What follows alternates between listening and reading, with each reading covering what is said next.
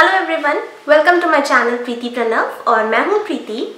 आज का वीडियो एक बहुत ही इम्पॉर्टेंट वीडियो है और मुझे ऐसा लगता है आप में से बहुत सारे लोगों के लिए ये वीडियो बहुत हेल्पफुल होगा, क्योंकि इस पर्टिकुलर टॉपिक से रिलेटेड बहुत सारे क्वेश्चंस आते हैं मुझे, तो इसलिए मैंने सोचा कि इस पे मुझे एक वीडियो बनाना है। थोड़ा लॉन्ग हो जाएगा ये वीडियो क्योंकि इसमें मैंने बहुत सारे टॉपिक्स या बहुत सारी चीज़ें कवर की है। तो जो टॉपिक है वो ये है कि अपने चेहरे के बाल हटाने के लिए आप किन किन तरीकों को यूज़ कर सकते हैं, क्योंकि बहुत सारे तरीके होते हैं हेयर रिमूव करने के लिए, लेकिन हमें हमारे फेस पर किन चीज़ों को ट्राई करना चाहिए, क्या सही है क्या गलत है और कौन सी चीज़ों से आपको क्या फ़ायदा या नुकसान हो सकता है, वो सारी चीज़ें मैं इस वीडियो में आपके साथ में शेयर करूँगी।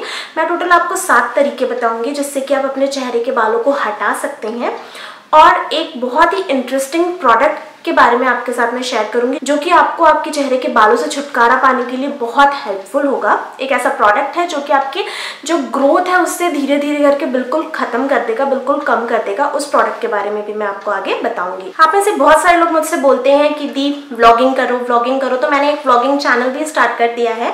उसकी जो लिंक है वो नीचे डिस्क्रिप्शन बॉक्स में होगी। मैं मेरी लाइफ के बारे में थोड़ी मोड़ी चीज़ें, मेरा रूटीन शेयर करती हूँ उस चैनल पे, तो आप चाहें तो आप वो चैनल सब्सक्राइब कर सकते हैं। और कुछ लोग मुझसे पूछ रहे थे कि मैं इस चैनल पे व्लॉग्स क्यों नहीं पोस्ट कर रही हूँ, तो उसका रीज़न एक्चुअली ये है कि इस चैनल पर मोस्टली जो लोग हैं उन्हें मेरे DIY स्किन केयर और हेयर केयर देखना ज़्यादा पसंद है, तो मैं सारी चीज़ें मिक्स नहीं करना चाहती थी। दैट्स वाई मैंने सोचा कि व्लॉगिंग के लिए एक अलग चैनल ओपन कर लेते हैं। तो अगर आपको व्लॉग्स देखने हैं तो नीचे डिस्क्रिप्शन बॉक्स में वो व्लॉगिंग चैनल का लिंक है, आप वो चैनल सब्सक्राइब कर सकते हैं। तो पॉइंट स्टार्ट करने से पहले एक मेरे दिल की बात आपसे बोलना चाहूँगी, क्योंकि मोस्टली जो कॉलेज गोइंग गर्ल्स होती हैं उनके लिए ही है खास करके ये जो पॉइंट है, वो ये है कि अगर आपके चेहरे पे बहुत ज़्यादा बाल नहीं हैं, अगर आपको बहुत ज़्यादा फेशियल हेयर नहीं है, तो प्लीज़ आप अपने चेहरे के बाल मत हटवाना। क्योंकि बेसिकली जो टीनेजर गर्ल्स होती हैं और जो कॉलेज गोइंग गर्ल्स होती हैं वही एक दूसरे को देख के थोड़ी सी अट्रैक्ट हो जाती हैं कि इसकी स्किन इतनी अच्छी लग रही है बालों को हटाने के बाद या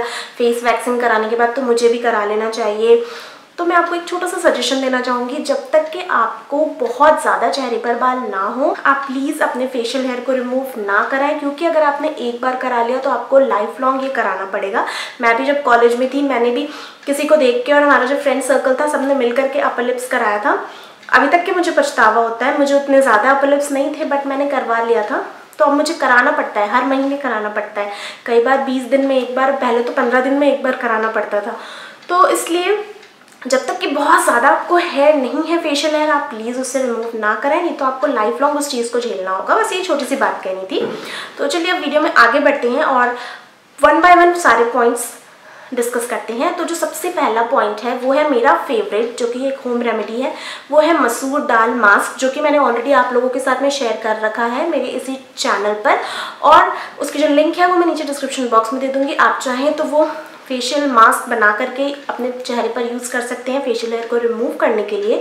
बहुत सारे लोगों के लिए वो जो मास्क था वो बहुत हेल्पफुल रहा, मुझे बहुत लोगों के अच्छे फीडबैक्स आए, और कुछ लोगों के लिए उस मास्क ने बिल्कुल भी वर्क नहीं किया, जो कि बिल्कुल नॉर्मल है। हर चीज़ हर किसी को वर्क नहीं करती, किसी के चेहरे के बाल बहुत पतले होते हैं और किसी के चेहरे के बाल बहुत मोटे होते हैं, तो किसी को वो सूट कर गया, किसी को नहीं करा।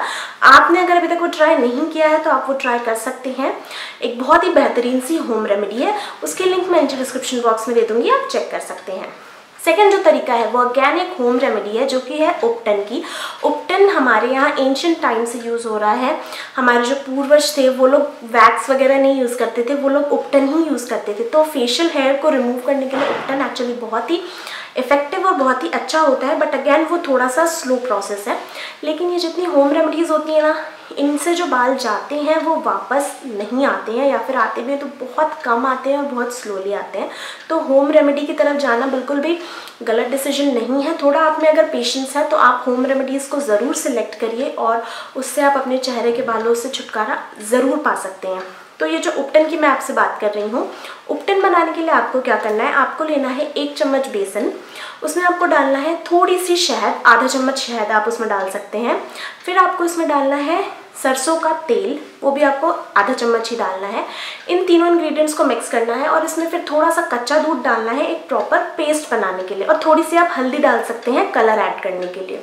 अब इस पूरे मिक्सचर को अच्छे से मिक्स कर लें, एक पैक बना लें और फिर इसे अपने फेस पर लगाएं, थोड़ी देर के लिए छोड़ दें और फिर हल्के हाथों से आप इसे स्क्रब करें। और स्क्रब करते करते आप देखेंगे थोड़ी देर में ये जो उपटन हमने बनाया है ये उखड़ करके गिरने लगेगा, धीरे धीरे अपने आप झड़ने लगेगा। ये प्रोसेस जो होती है आप हफ्ते में एक बार कर सकते हैं और इससे आपके जो चेहरे के बाल हैं वो धीरे धीरे जाने लगेंगे और जाने के बाद वापस नहीं आएंगे। बहुत ही इफेक्टिव रेमेडी होती है, लेकिन ये बहुत टाइम कंज्यूमिंग होती है। अगर आपके बहुत कम हेयर है फेस पर तो आप इसे ज़रूर ट्राई कर सकते हैं, क्योंकि ये जो होम रेमेडीज़ होती हैं ना, ये बाल हटाने के साथ साथ जो दूसरे फ्लॉज होते हैं आपके स्किन में, दाग धब्बे या जो भी होते हैं, उन्हें भी हटाने या उन्हें भी ठीक करने के लिए बहुत ज़्यादा अच्छी होती है। अब इसके बाद जो नेक्स्ट तरीका है वो होता है कटोरी वैक्स। कटोरी वैक्स उन लोगों के लिए है जिनके फेस पे बहुत ज़्यादा बाल होते हैं, और कटोरी वैक्स अगर आपको कराना है तो आप घर पर बिल्कुल भी ना करें। आप किसी एक्सपर्ट के पास या किसी पार्लर वाली के पास ही जा करके कटोरी वैक्स कराएं, क्योंकि कटोरी वैक्स करने का एक पर्टिकुलर डायरेक्शन होता है। अगर आप खुद से करेंगे, पहली चीज़ आप किसी भी डायरेक्शन में खींच देंगे तो आपको फुंसियाँ, बम्स या फिर बाल तोड़ होने के चांसेस हो सकते हैं। और सेकेंडली, किसी भी डायरेक्शन में बाल खींचने की वजह से जो स्किन है वो बहुत लूज होती है और आपके चेहरे में जो रिंकल्स हैं वो जल्दी आएंगे। वैसे कटोरी वैक्स का एक बहुत बड़ा डिसएडवांटेज ये होता है कि कटोरी वैक्स कराने से आपकी जो स्किन है वो धीरे धीरे लूज होने लगती है और आप ये देखेंगे कि एक टाइम पर आपकी एज की ही जो विमेंस है वो आपसे यंग दिखती हैं, बट लेकिन आपकी जो स्किन है वो बहुत लूज हो गई है, क्योंकि कटोरी वैक्स कराने से ये होता है। स्किन जो है वो धीरे धीरे बहुत लूज होने लगती है, समय से पहले ही आपको रिंकल्स होने लगते हैं और स्किन बहुत ढीली पड़ने लगती है। और कटोरी वैक्स कराने से एक टाइम के बाद थोड़े से हार्ड हेयर भी आते हैं, नॉर्मल नहीं आते हैं, मतलब जैसे आपको पहले आते होते थे वैसे नहीं आते हैं, थोड़े से हार्ड हेयर भी आते हैं।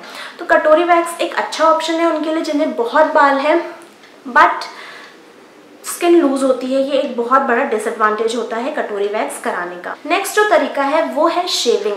आप में से बहुत सारे लोग सोचेंगे कि शेविंग क्यों प्रीति, शेविंग क्यों बोल रही है, फेस पे कोई गर्ल शेविंग करती होगी क्या? फेस पे गर्ल्स भी शेविंग करती हैं और हर किसी को वैक्स और उपटन वगैरह सूट नहीं होता, क्योंकि जिन लड़कियों को पिंपल एक्ने की प्रॉब्लम है वो उपटन यूज़ नहीं कर सकती या फिर वो मसूर दाल पैक नहीं यूज़ कर सकती, क्योंकि उसमें आपको स्क्रब करना होता है।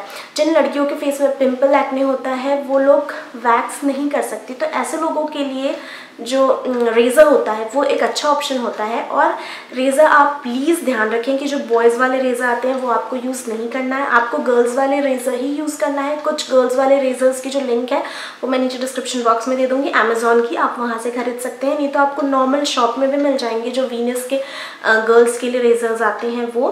देखिए, मैं खुद वैक्सिंग लवर हूँ, मैं अपने जो हाथ के और पैर के जो हेयर है वो वैक्सिंग करके ही रिमूव करना पसंद करती हूँ। लेकिन कई बार क्या होता है, हमारे पास ज़्यादा टाइम नहीं होता है, हमें कहीं जाना होता है जल्दबाजी में और हाथ पाँव में बहुत बाल होते हैं, तो मैंने कई बार ऐसा किया है, इनफैक्ट 4-5 बार मैंने ऐसा किया है कि मैंने रेज़र से अपने बालों को शेव कर लिया है। मैंने भी ऐसा सुना था कि रेज़र यूज़ करने से बाल बहुत मोटे आते हैं, बट मेरे साथ ऐसा कुछ नहीं हुआ। मेरे जैसे बाल आते थे वैसे ही आते हैं, जितनी दूरी पर आते थे उतनी ही दूरी पर आते हैं, कोई डिफरेंस नहीं पड़ा। तो इसलिए आप चाहें तो आप रेज़र भी यूज़ कर सकते हैं, लेकिन आपकी वैसी कंडीशन हो तो, मतलब ऐसा नहीं कि जानबूझ के और शौक में रेज़र यूज़ कर लिए, नहीं। अगर से बहुत ज़रूरत फील हो रही है तो आप रेज़र यूज़ कर सकते हैं, बट बॉयज़ वाले रेज़र नहीं, गर्ल्स वाले रेज़र्स, ये चीज़ भी बहुत मैटर करती है। देन जो नेक्स्ट तरीका है वो मेरा फेवरेट है, वो है थ्रेडिंग। थ्रेडिंग मुझे एक्चुअली इन सारे जितने भी तरीके थे ना उनमें सबसे सेफ लगती है थ्रेडिंग। मैं मेरे अपर लिप्स के हेयर थ्रेडिंग से ही निकलवाती हूँ, आईब्रोज तो हर कोई थ्रेडिंग से ही कराता है। अगर मुझे मेरे ये यहाँ के बाल भी हटाने होते ना तो मैं थ्रेडिंग ही प्रेफर करती। थोड़ा पेनफुल होता है, वैक्स में एक बार में ही निकल जाता है, थ्रेडिंग में थोड़ा सा पेनफुल होता है, बट थ्रेडिंग सेफ है वैक्सिंग के कंपेरिजन में। थ्रेडिंग से आपकी स्किन उतनी लूज नहीं होती जितना कि वैक्सिंग से लूज होती है। थ्रेडिंग से हेयर उतने मोटे नहीं आते जितने कि कटोरी वैक्स से हेयर मोटे आते हैं, बट थ्रेडिंग में नो डाउट दर्द ज़्यादा होता है। लेकिन थ्रेडिंग कराते टाइम भी आपको इस चीज़ का ध्यान देना है कि एक ही जगह बार बार थ्रेड नहीं चलाना है, तो उस एरिया की जो स्किन है वो ब्लैक होने लग जाती है। तो थ्रेडिंग भी आप कोशिश करें कि किसी एक्सपर्ट से ही कराएं, नहीं तो आप घर पर भी कर सकते हैं। इसके लिए भी मैंने एक वीडियो बनाया था कि किस तरीके से थ्रेड का बटरफ्लाई बना करके आपको अपने फेस के हेयर हटाने हैं। इस पर मैंने ऑलरेडी एक वीडियो बना रखा है, उसकी लिंक भी मैं नीचे डिस्क्रिप्शन बॉक्स में दे दूँगी, तो आप वो वहाँ से चेक कर सकते हैं। देन इसके बाद जो नेक्स्ट पॉइंट है वो है एपिलेटर। एपिलेटर एक बहुत ही अच्छा तरीका है बालों से छुटकारा पाने के लिए। मैंने जब एपिलेटर यूज़ किया तो मुझे लगा ये तो बेस्ट है, वैसे शेविंग में और एपिलेटर यूज़ करने में उतने ज़्यादा डिफरेंस नहीं होते। शेव भी शेव करता है, एपिलेटर भी शेव करता है, बट आपको ज़्यादा एफर्ट्स नहीं करने होते। एपिलेटर ऑन करना होता है और बस चला लेना होता है। जब आपके पास में ज़्यादा टाइम नहीं है तब आप एपिलेटर यूज़ कर सकते हैं। लेकिन एपिलेटर में एक और एडिशनल फीचर क्या होता है कि वो शेव करने के साथ साथ बालों को प्लग भी करता है। तो अगर अपर लिप्स के बाल हटाने हैं तो वो बहुत ही अच्छे तरीके से प्लग कर लेता है। मतलब आप मशीन चला रहे हो तो वो आपके बालों को प्लग करते जाता है, वो शेव नहीं करता है। ये चीज़ मुझे एपिलेटर की बहुत अच्छी लगती है। तो एपिलेटर अगेन एक बहुत ही अच्छा तरीका है फेशियल हेयर को रिमूव करने का। एक आध एपिलेटर की लिंक भी मैं नीचे डिस्क्रिप्शन बॉक्स में दे दूंगी, अगर आप चाहें तो आप ऑनलाइन परचेज कर सकते हैं। देन जो लास्ट तरीका है वो मैं आपको बता दूं, वो है लेज़र। मैंने खुद में लेज़र नहीं कराया, बस सुना है, पढ़ा है इसके बारे में।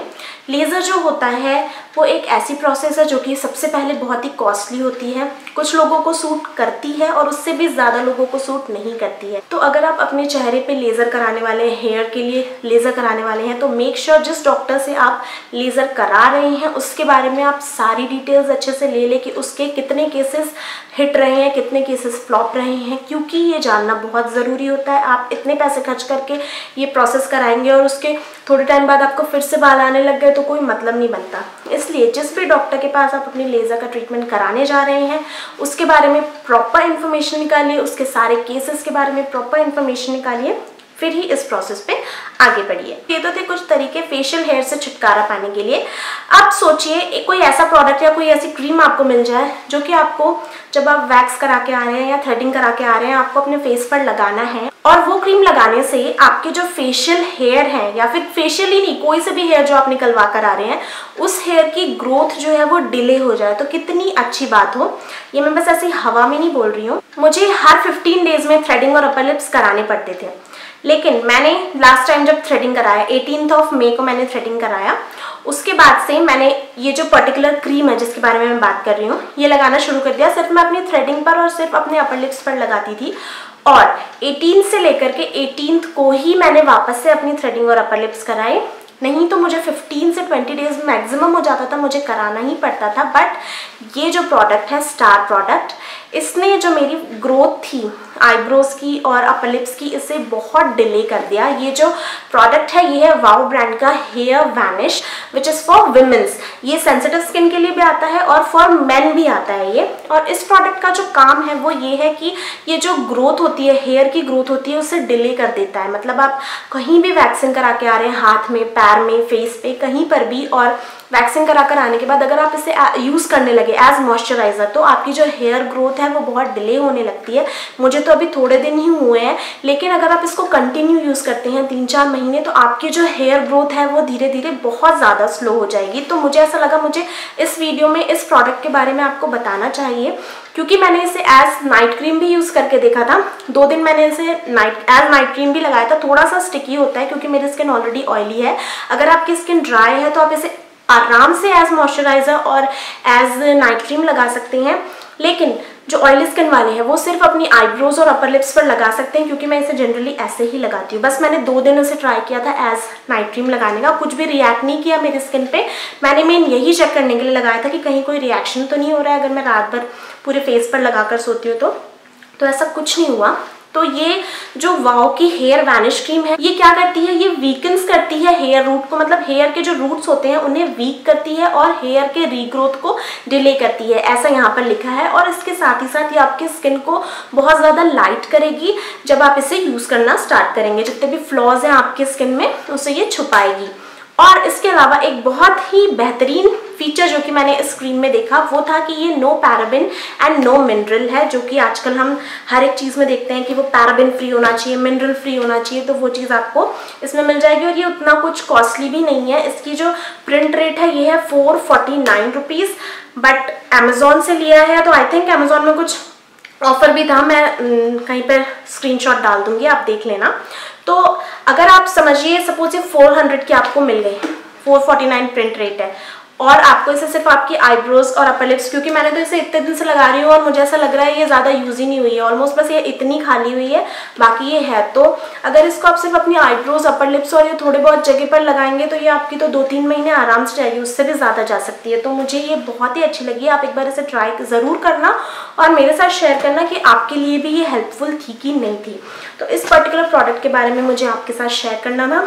आप ट्राई कर सकते हैं, इसके लिंक नीचे डिस्क्रिप्शन बॉक्स में दे दूंगी, आप खरीद सकते हैं। तो ये थी सारी चीज़ें जो कि मैं इस वीडियो में कवर करना चाहती थी और मुझे ऐसा लगता है आपके लिए ये बहुत ही हेल्पफुल होगा। तो प्लीज़ आपने इस वीडियो को खूब सारा शेयर करना है, खूब अपने सारे फ्रेंड्स को शेयर कर दीजिए, और जो भी आपके रिलेटिव्स हैं, बहुत ही अच्छे फ्रेंड्स हैं, जो भी है उन सबको ये शेयर कर दीजिए और लाइक भी ज़रूर करें। अगर आप मेरे चैनल पर फर्स्ट टाइम आए हैं तो मेरे चैनल को सब्सक्राइब भी कर दें, और व्लॉग्स अगर आपको मेरे देखने हैं तो मेरा व्लॉगिंग चैनल भी आप सब्सक्राइब कर सकते हैं।